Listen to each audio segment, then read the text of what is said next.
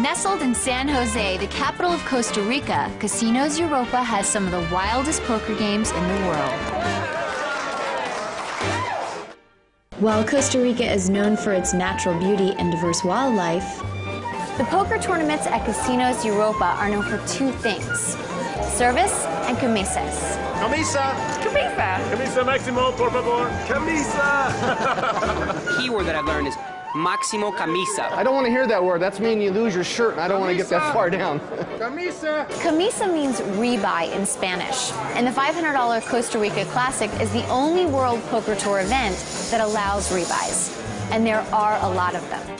Sign my life away. 7.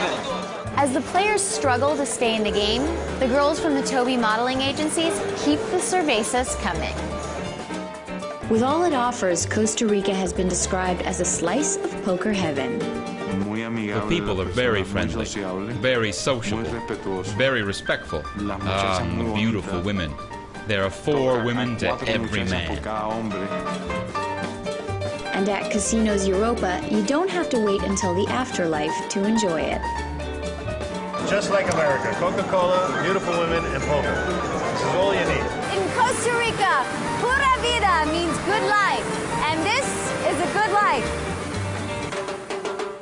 So Luis, the casino owner, is pushing him around. Well, he's a major chip leader at this stack. He's built his chips up to well over 200,000 now for a commanding lead. Action will be on Jamie. He folds. Jose has a Jack-9, different suits.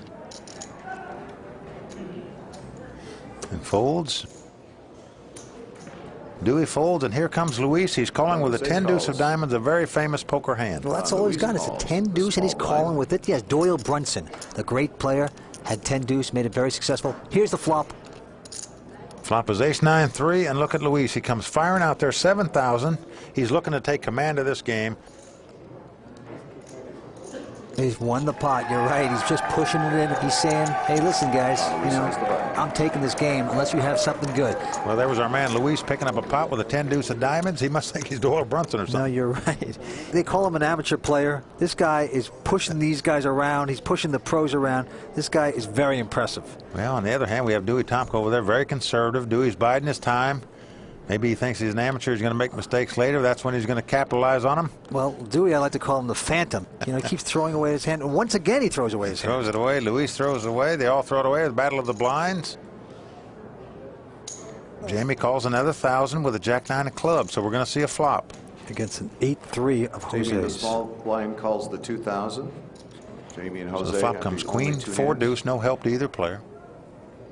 Now there's Jamie. He's bet 4,000. Jamie bets 4,000. And Jose calls it. Look at this play here. Jose has called 4,000 with a 3 and an 8. Now, ladies and gentlemen, he's not calling to try to make any kind of draw or any kind of hand. He's playing the man. He's playing here to try to take this pot away from this guy on 4th or 5th Street.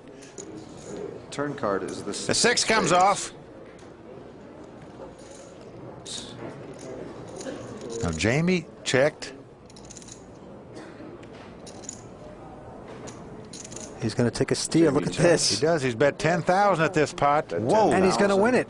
This is an amazing play by Jose Rosenkrantz right here. He called on the flop with absolutely nothing, Vince. Yeah, I guess he was just setting him up, just waiting for one play. He was playing the person, not the hand. An amazing play by Jose Rosenkrantz. I love the psychological part of poker. It's beautiful when you know what your opponent's thinking. Well, that was an amazing hand by Jose. Beautiful bluff. You know something, if we weren't on the World Poker Tour, we wouldn't be seeing his cards. We'd probably think he has aces or kings or queens. That's a beautiful thing. When you can see these cards and see the instincts these players have to make those kind of plays, you can really see what championship poker is all about. Okay. There's Luis, king deuce. He folds his hand. And now here comes Jaime. Now Jaime's picked up an ace-jack. Looks like he's raising. Yes, he's come in for 6,000. Jaime, a 10 Jose folds. 6,000. Wow, notice Jose folded an ace-9 there, Vince. Yes, he did. Now Dewey, he's going to call because he has a pretty strong hand this time. Ace-10 of hearts. Here comes Dewey. He's finally in the pot. He's got ace-10. He's up against ace-jack, though. And the flop comes Jack 7-3. That's a big flop for Jaime. Top pair with an ace kicker. Dewey checks it. Dewey check. Here comes Jaime. He's bet 12,000. And Dewey Tomko lays his hand down. Jaime bets 10,000. Now, Vince, notice Dewey had a pretty reasonable hand, ace-10 of hearts. Some players would have moved all their chips in the middle. Now, Dewey Tomko, he likes to play after the flop. In other words, he likes to see flops and then play from there because he thinks he can outplay all his opponents from there. So you won't see him going in for all his chips when he's gambling before the flop. So the Phantom is not going to gamble today yet. Now, we're talking about a guy here that used to teach kindergarten, Vince. This guy was a kindergarten teacher for years. He gave up kindergarten to become a professional gambler and has been extremely successful at it. My biggest advantage with poker player is probably experience. Well, you know, you want to play solid, and that's what he does. He's waiting, and these pros have to change gears all the time. And I suspect when he starts getting some hands, he's going to change gears. So it's going to be up to Jamie first to act. Looks at his cards. He's got an ace. He's got an ace-7.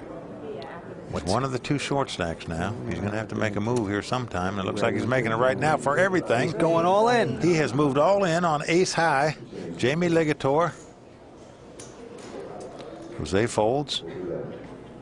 Now look at this. Dewey the Phantom, has a pair of 10s. He says count it down. Jamie Ligator just bet Now, Jamie has more chips than Dewey, so if Dewey loses this pot, he'll be out of the tournament. But he's got two 10s. He's on the short stack.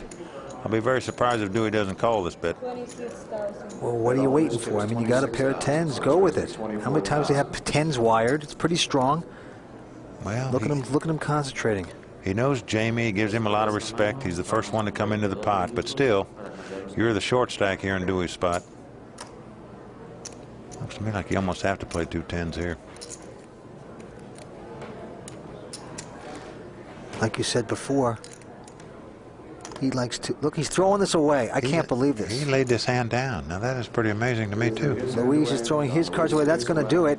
Jamie's won the pot with a strong all-in raise. Well, Dewey Tomko sure made a big lay down there, Vince. Well, I give a lot of credit to Jamie. Went all in. He pushed his little friend, the Phantom Dewey, back into hiding. I'm not consistent at all. Some days I'm a pussycat, and some days I'm a shark. Well, I know Dewey has a lot of respect for Jamie. Well, you got to recognize this. Good players can lay down big hands. Weak players call with most anything, but a good player can get away from a hand. Dewey decided to lay down that hand, and let's see what happens from here. Action's on Jose. He's got a 9-5. He folds. Now Dewey's got an 8-10. Now look at this. This is crazy. He's raising with this hand. Sure, he'll fold the 10s, but he's going to raise with an 8-10 offsuit. To 7,000 total. Well, he might be steaming a little bit here, Vince. Yeah. And he's going to win the pot.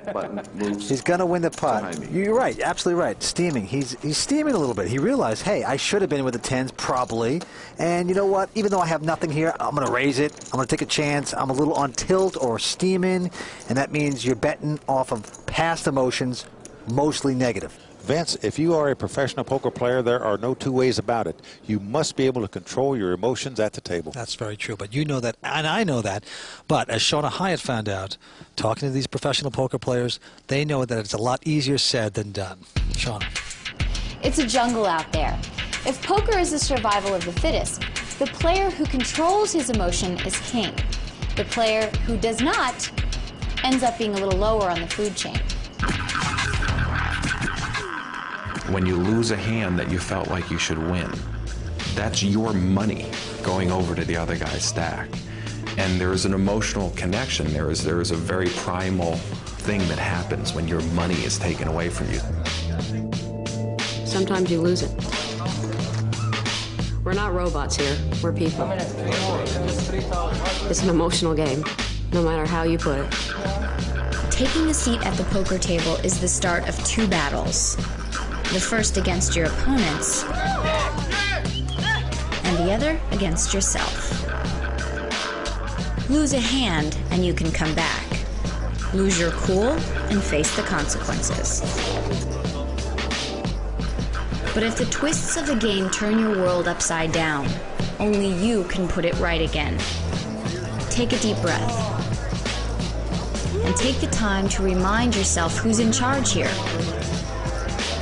If you can win that battle and master your emotions, then when it's over, you can let it all hang out. It's a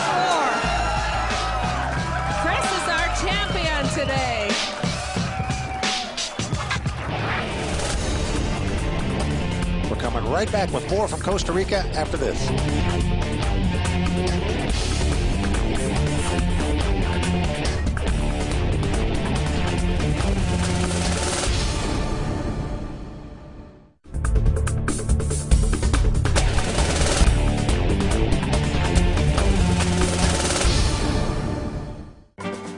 Here in Costa Rica, it's legal to carry a gun, but in the casino, you have to check it at the door.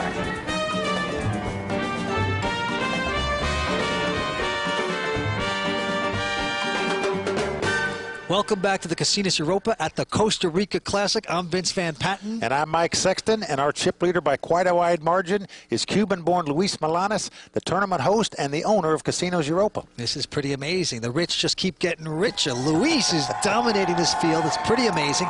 Let's see if somebody could put a little dent in, make a little run at Luis, and knock out the guy they call El Nino. El Nino. Here we go. And Luis has picked up 9-8 of hearts, suited connector. Pretty interesting hand he's calling. Look at Jamie. No. He bangs all his chips in the pot with 2 8s. Jamie doing it again, going all in. Jose folds. Dewey Tomko folds. Jamie Ligator. Look at Luis folding, looking a little irritated.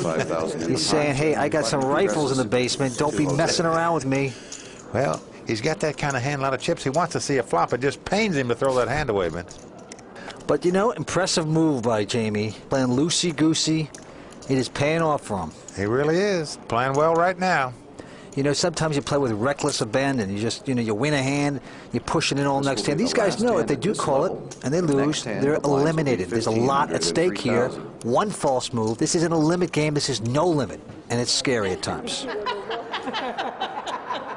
Okay, you see Luis is getting touched up there. You know, that's what you call a poker makeover. They're polishing his baldness in the back of his head there. I don't think we're supposed to have makeovers in poker. Okay, with 5 players left, Luis is still our big chip leader with 220,000 in chips. Jaime, Jamie, and Jose all have the upper 30,000s, and Dewey's a low man with 20-some thousand. Thank you. Okay. And Vince, the price of poker has just gone up. The blinds are 1,500 and 3,000. Okay, that means that they're already involved in the pot. So the tournament won't last 25 days. It speeds up action. Luis is first to act here. He's picked up a 10 and a king.